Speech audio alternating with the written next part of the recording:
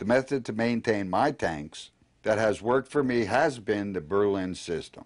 The system includes high water movement, protein skimming, live rock, and intense lighting. These are the basic steps for my success for over 20 years of reef keeping.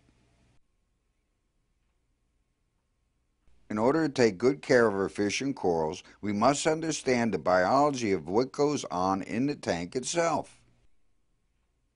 Let's first look at the nitrogen cycle in the tank. After a fish eats, it produces waste, which turns to ammonia.